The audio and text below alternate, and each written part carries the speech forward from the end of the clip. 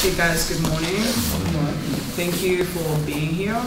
Thank you, Catherine, for, even though you have limited time today, like staying behind to participate. I really appreciate that.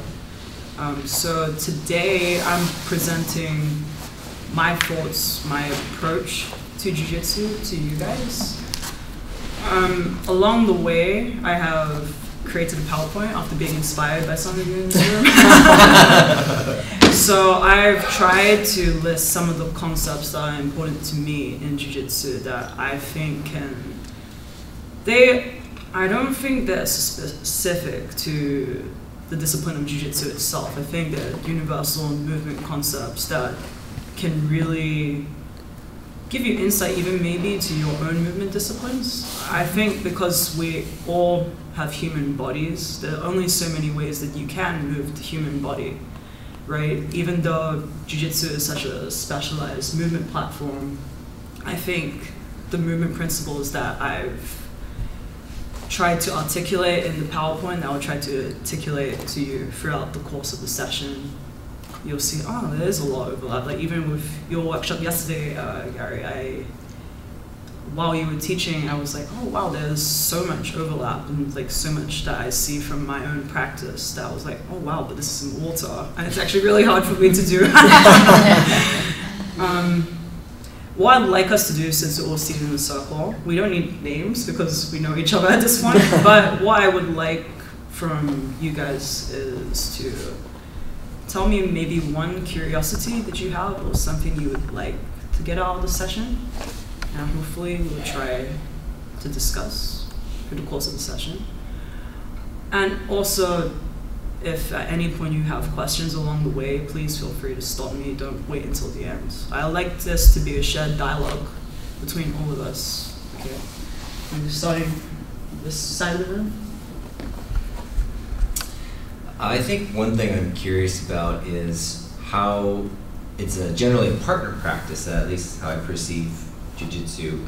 What are some things that I can try to improve my own solo practice so that when I do, say, roll with other people, how can I, just have fun?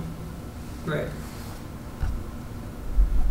I'm just really interested in the way that you teach and present stuff, and I'm sure I'll get a lot out of just like the framing and yeah, like excited that you taking conceptual jiu-jitsu stuff to a level that I haven't yet, and so I'm interested in seeing like how I can piggyback off of that. So I'm just here for the ride.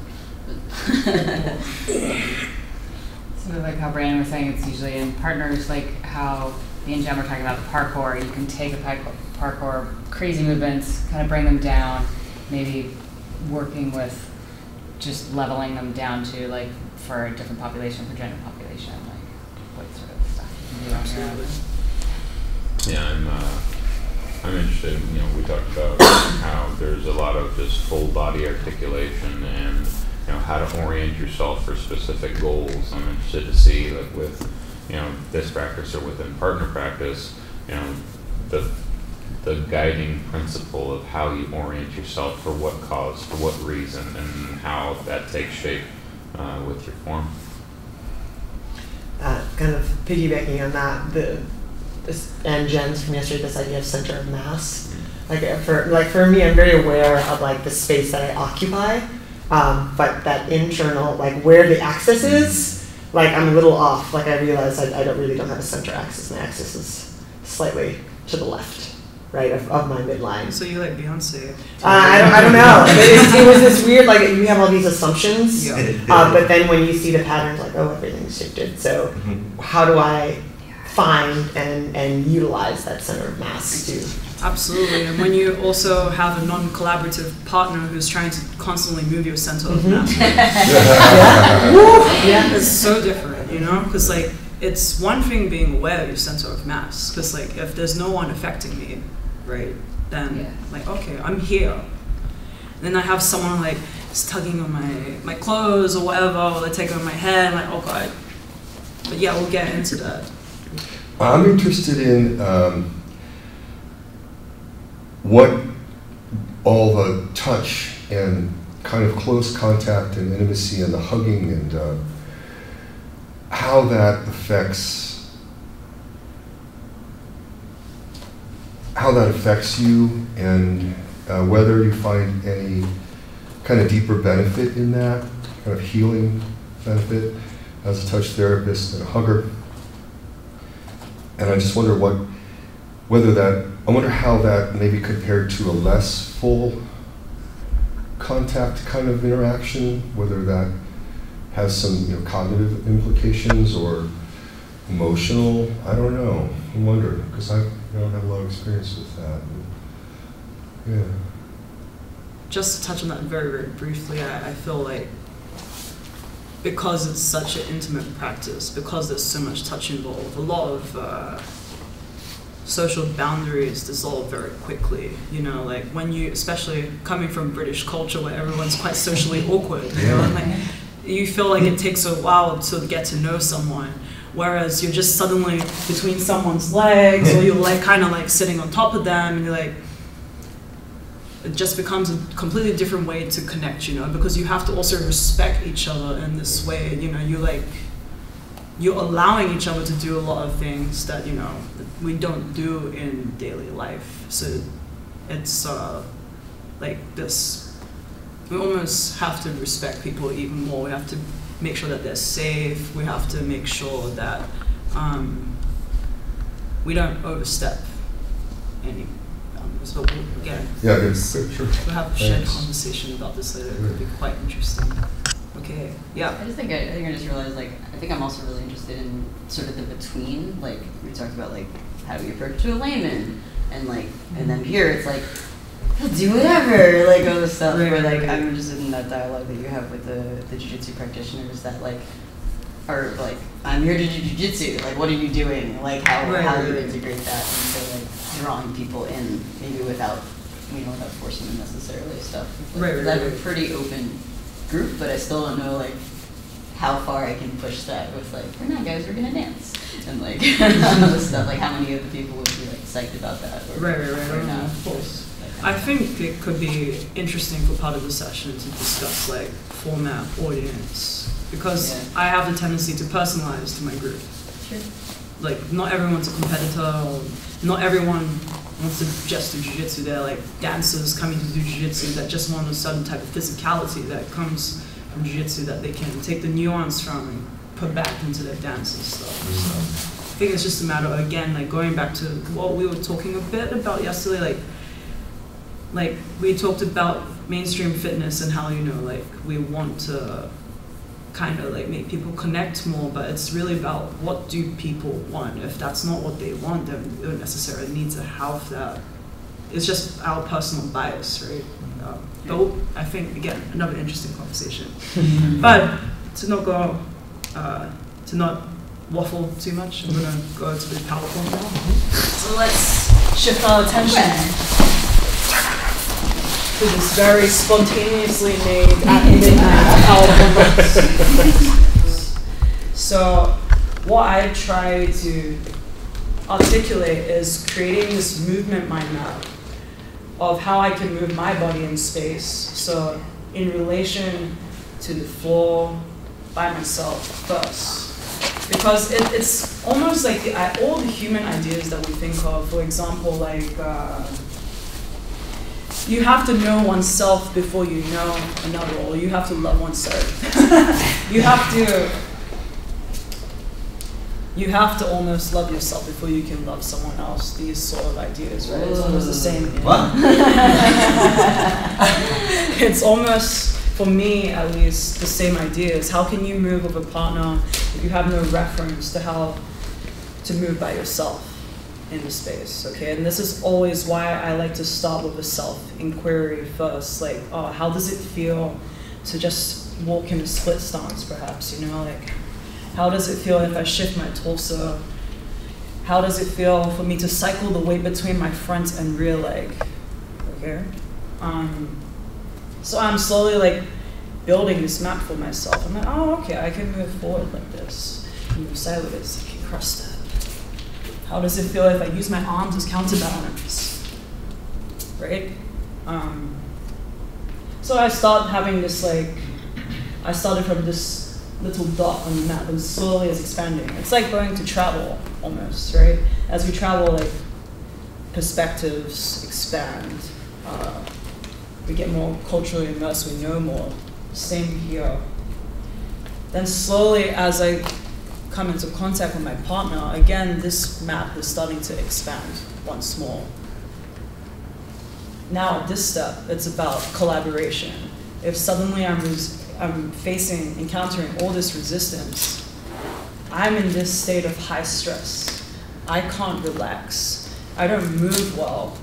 I have a lot of tension in my body. When there's tension, you're inefficient. A lot of my ideas in jiu-jitsu are rooted around movement efficiency. I have a slide about false economy, which would be quite interesting as well. A lot of my ideas in jiu-jitsu, they reflect my personal experiences, my stylistic preferences of how to move. As a competitor, we're often told that we should impose our game. Okay, like, it doesn't matter what you do. I'm gonna talk over it. Okay, and how I like to almost talk about jiu-jitsu is having a shared dialogue with someone. Like, we're having a shared conversation. One is speaking, one is listening. Okay, so I feel like if I say I have to impose my game, it's having a one-sided conversation. It's like, I'm just talking over you. I'm the only one talking. Of course I'll win the conversation. I think to be a really great jiu-jitsu practitioner, or to really, let's not even talk about great, just to really enjoy and embrace the art for what it is. It's not about imposing the game. It's about, I want to let you speak. You have your piece. You tell me what you need to say, and I'm going to talk with you and see where it goes from there. So in that way, I let you say your piece, and if I can still, let's say if it was an argument, I'm winning the argument, but you still said your piece, you know, instead of not letting you talk at all. Okay, so no more tangents. Let's continue. Okay, so the mind. I think we don't start from the body, we start from the mind. It's like, why would you even go to a jiu-jitsu class in the first place? It's curiosity. You want to try something new for the first time. Maybe you've never done any floor work or groundwork in your life before. Similar to my own personal experience, I started doing mainly stand-up stuff when I was younger. I had a background in Chinese martial arts from the age of 6 years old. When I came to my first jiu-jitsu class, I was curious. I had no insight, no information on how to move my body in relation to the floor. I was so used to standing on my 2 feet, doing kicks, doing punches. Suddenly I'm on my back on the floor, I'm lying down, I'm like, oh my God. What is this? Like, why am I here? What do I do? Oh my God. And then suddenly I'm muscling through everything. I'm like, oh my God, why am I? I've never been so exhausted like this in my life. Like, well, what is happening? So, just to briefly cover a few things that I think could be useful to just think about over the course of the session. I think everybody has a bit of ego, even if we don't like to admit it. I like to think that I don't have ego. I like to think that I don't need to win every single exchange.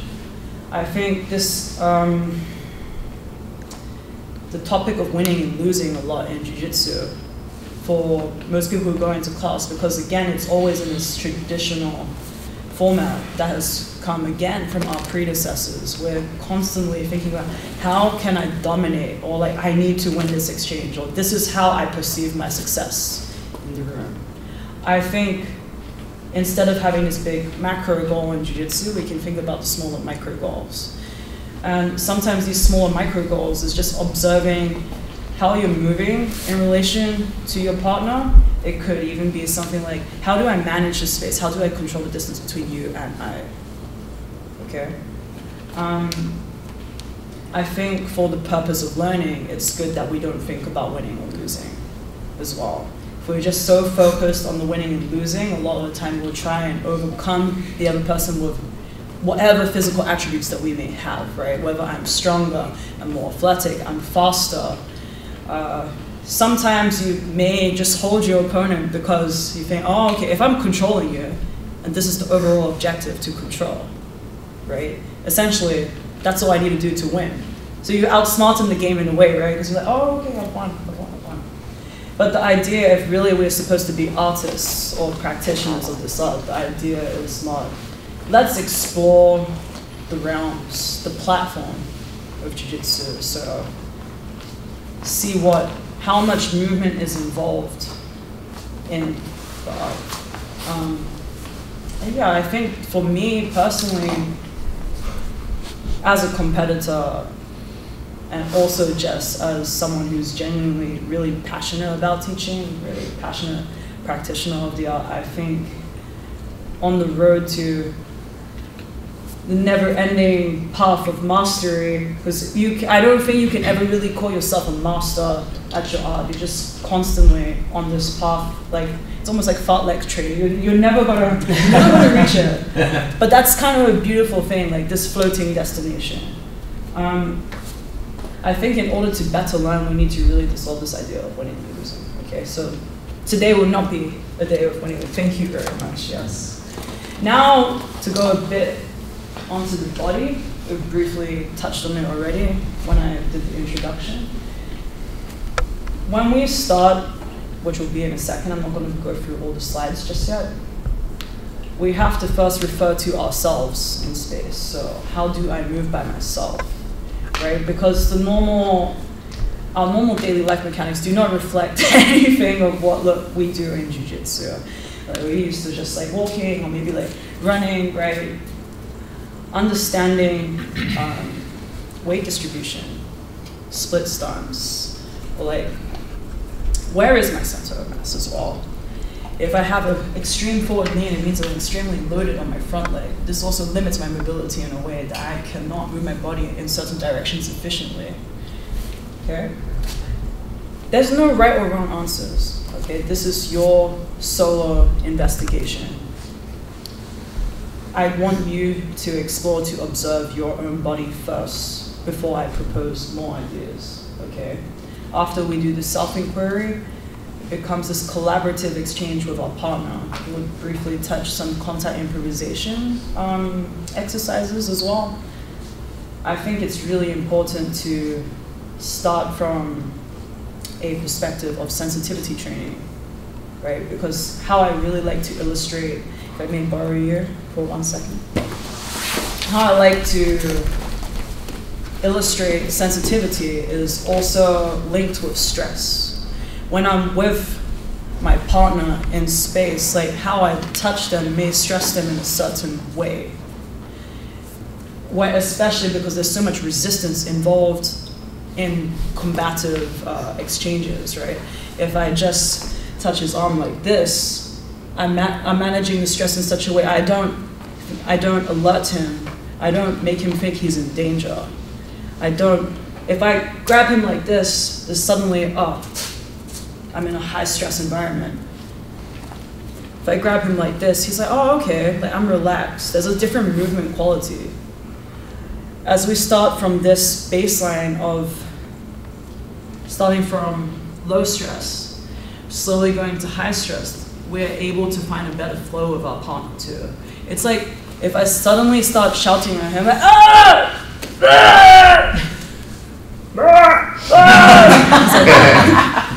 If I suddenly start shouting at him in a conversation, he's like, oh, whoa, what the fuck?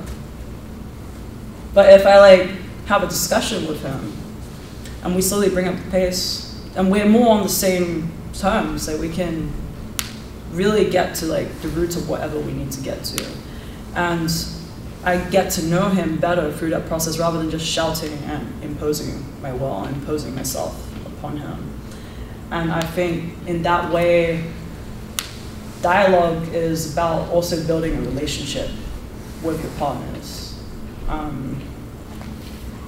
And to get a better flow, yep. It's just saying like, that is all coming from your side of things? So like a common discussion is always like, how are you dealing with somebody that's coming and shouting at you? Like they're the ones initiating the conversation. So then, does that kind of come next when you talk about like dealing with the more variable stuff? Yeah, but we can talk about this now too. So like if it's someone else who's shouting at me, I can choose to respond in the way that I would like. It's like if he shouts at me, I don't have to shout back, right? The way I resolve it, like I communicate the way that I want. Even if he's gonna grab me like this, right? I can still decide to, okay, let's talk. I'm like, this idea of path of least resistance, rather than going, like, if I'm pushing him, push me. Actually, you push me because you're the one shouting at me. He's pushing me, right? I don't have to oppose him. I can go around him, right? But like, more this idea of I can choose the way that I choose to respond, which again I think it's a very human thing, and it's again a very personal stylistic preference, because like I always talk about my jiu-jitsu being lazy, but again, it's not about being lazy, it's about being efficient.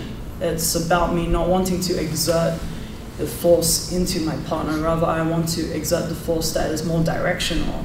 So if he's trying to go this way, I'm trying to, okay, I'm gonna move around it, I move around it.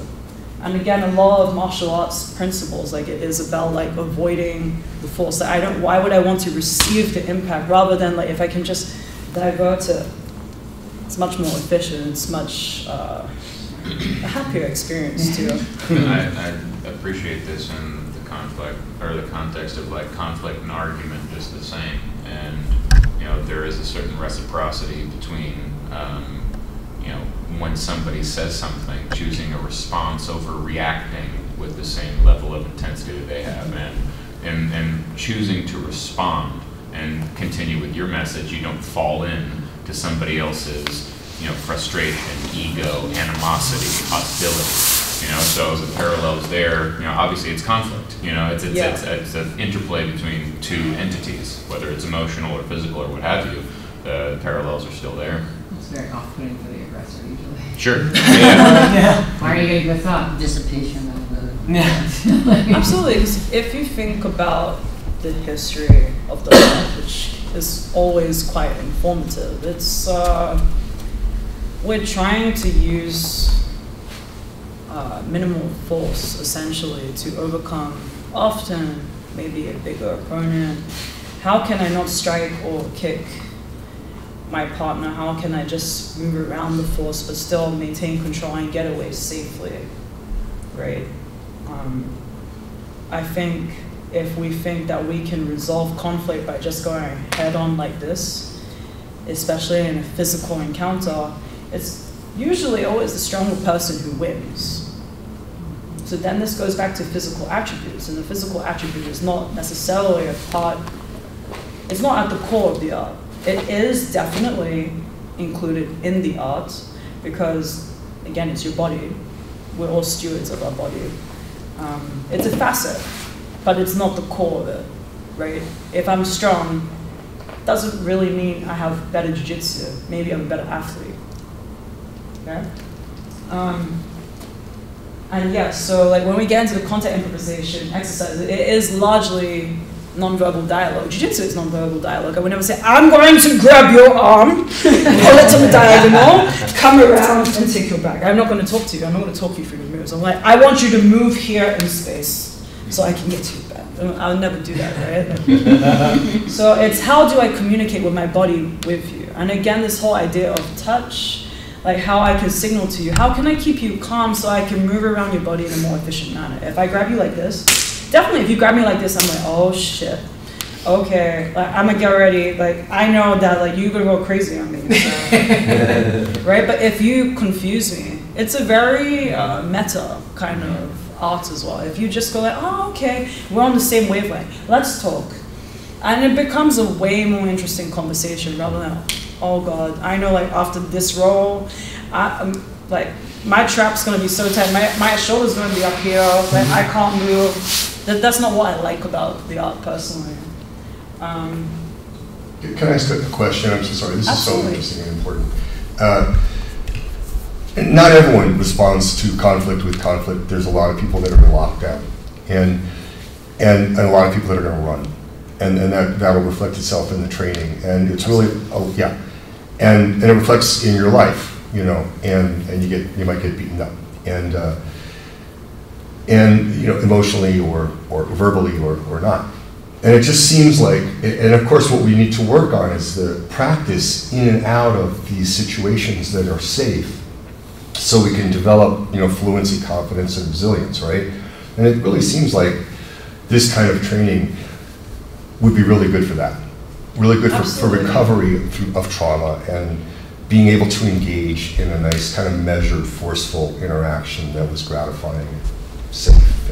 Absolutely, and I've actually had many of those thoughts before too, because I thought about the ideas of touch as therapy and how disconnected we are as a society for the most part. We're like face down on our phones all day. Like we don't talk as much. We don't touch each other as much. Like we find touch weird in a non romantic situation.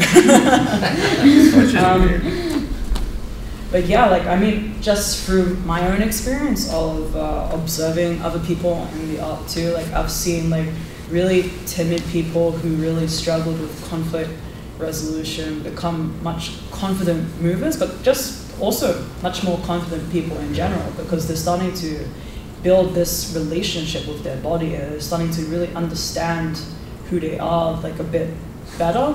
Even if sometimes it's just coming from I understand how to move my body better. I feel again, this is very personal to me, but the better that I understand to move my body, the better that I understand all these little ways to converse with my partner in space. I feel I reflect it a lot into my own personal life as well. How do I communicate with others? Am I very non-confrontational? I am a very non-confrontational person in general. I don't like to argue. That's why it reflects in my jiu-jitsu as well. I do not want to impose my way upon you. I go around the path of least resistance. So, I do think that there are ways that you could integrate it into that. You may be interested too, Jim. There's more and more programs around at least the U.S. that are targeted towards ex-military, dealing with PTSD type stuff. Yeah. And she's saying the nonverbal dialogue, people that feel they can't express what they're going through, have some semblance of some capturing of aggression or release or in this physical way. And even gyms that aren't as evolved as the way Mars is thinking about it, you're oh, this seems to help even in a crude setting. Is it's been very helpful for a lot of PTSD people. Cool, very cool. Do you have?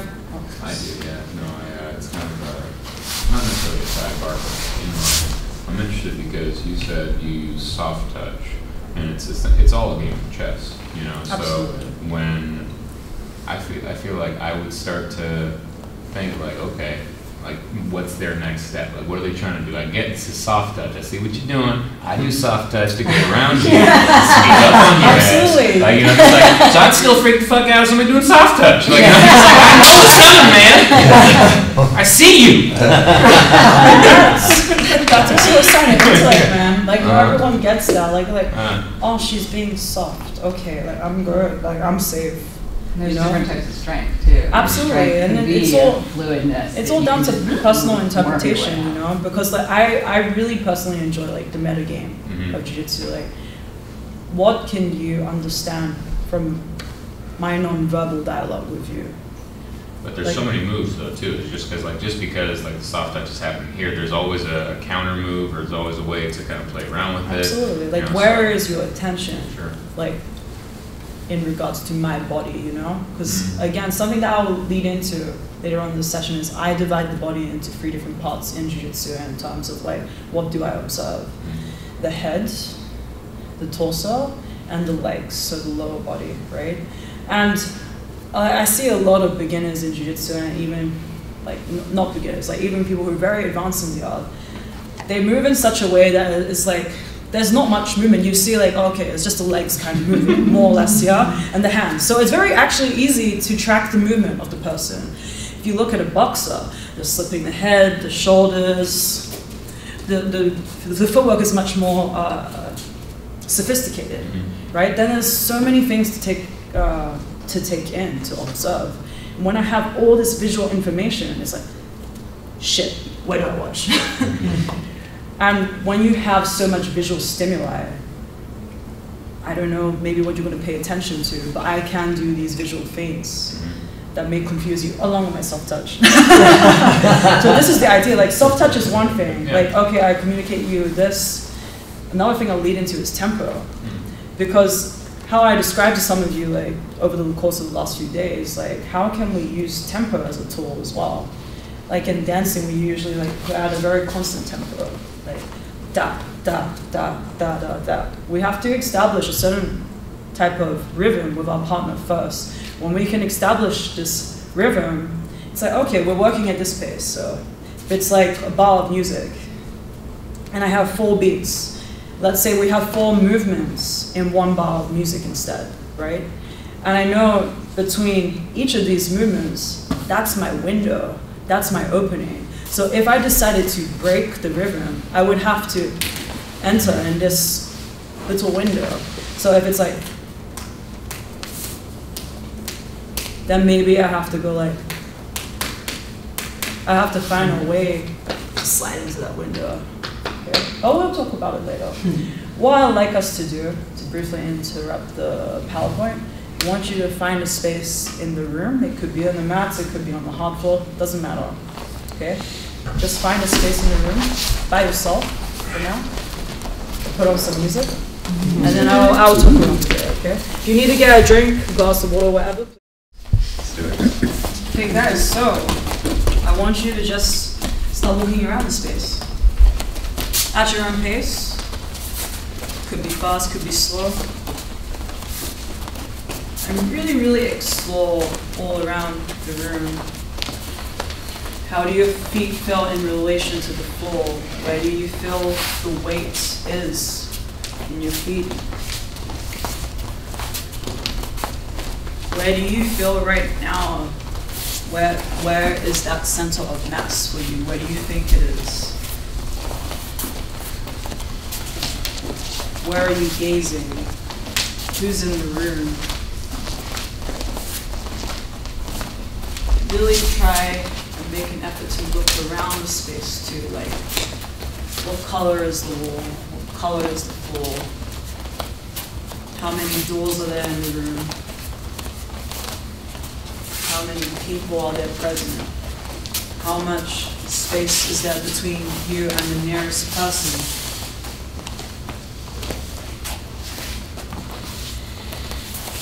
Is there a certain rhythm in the way that you walk around the space? How do you move your upper body in relation to your lower body? Do you feel like you're completely over your center? Are you forward tilted?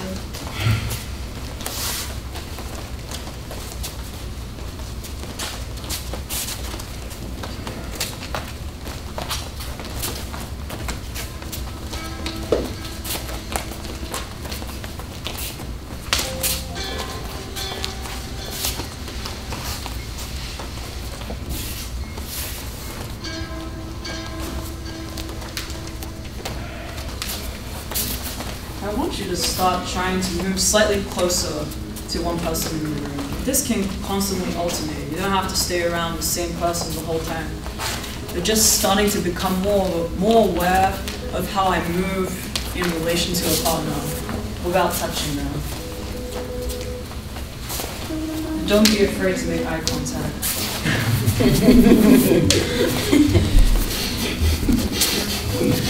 Don't be afraid to breathe and don't be afraid to make eye contact. Too much bars. Breathing and eye contact. Ugh. I saw you over downward gazing guys.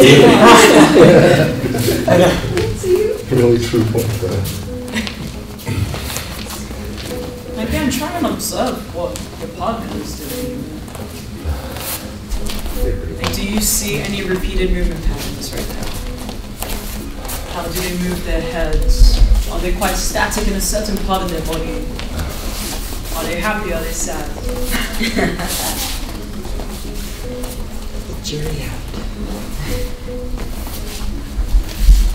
And again, if you would like to disperse and just walk around by yourself, you're also welcome to. Remember, this is your own dialogue. This is your narrative.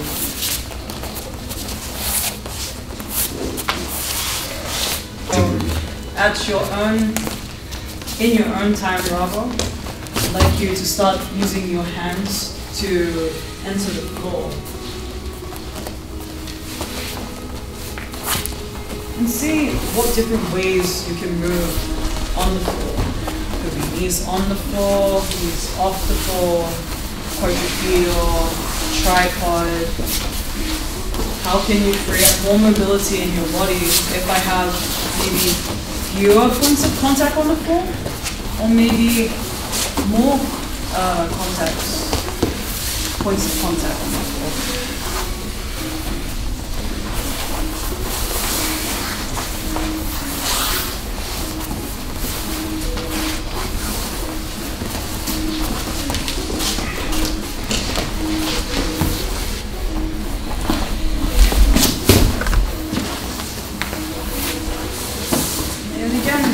Pay attention to the speed of your movement too. What feels like a comfortable tempo for your movement? How do you like to move? What feels good in your body? I think a large part of Jiu-Jitsu is about how you can maintain an environment that feels comfortable for you, and again, still flow with the problem.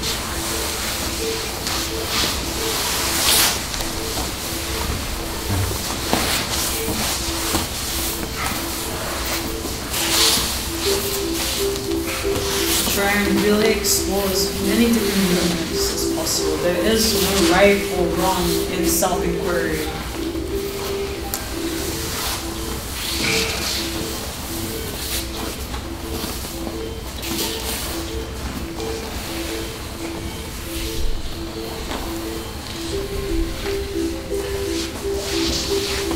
What are my tendencies in shifting the weight between my left and right side of my body?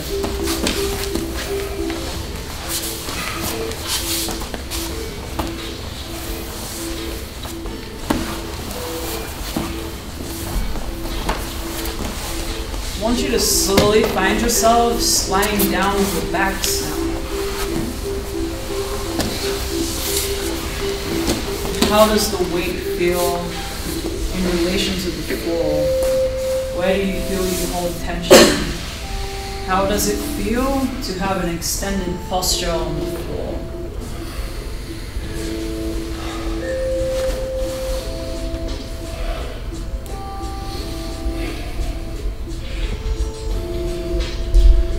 Now I'd like you to bring your knees in towards your hip line, almost like a crunch position.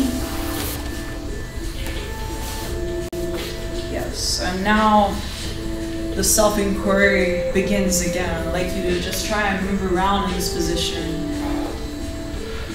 You can bring your shoulder off the floor, but stay lying down on the floor for now.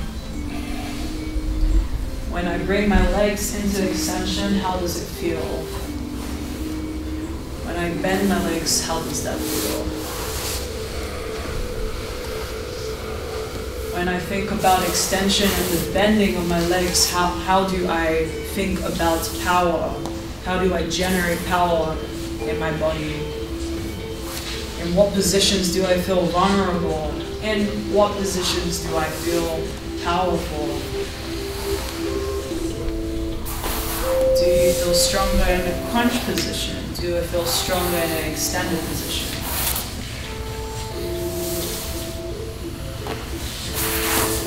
What do my arms do in relation to the rest of my body?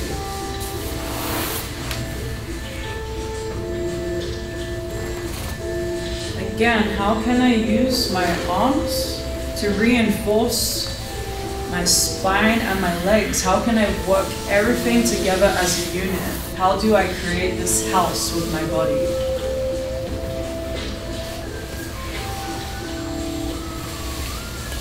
Where do you gaze with your eyes?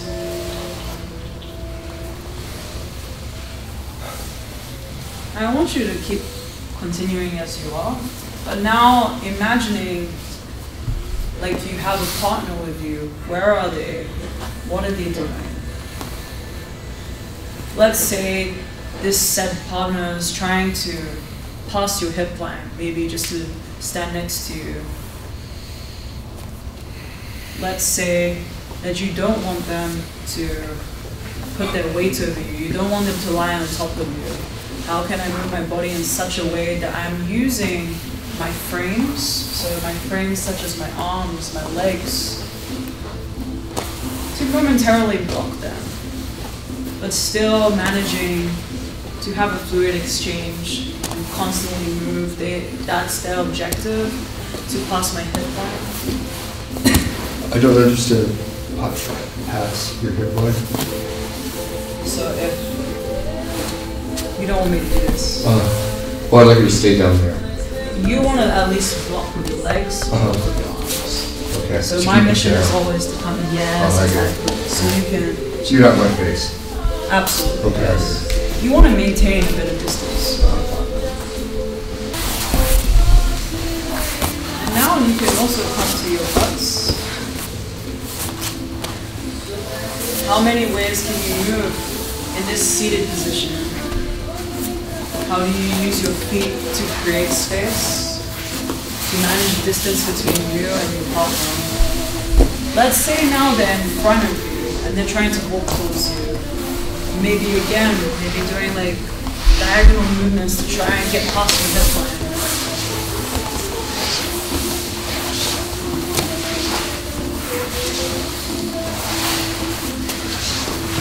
I just realized that tripod thing we did in parkour yesterday is stand up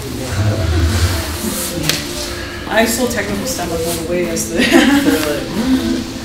Now coming up to standing whenever you're ready now.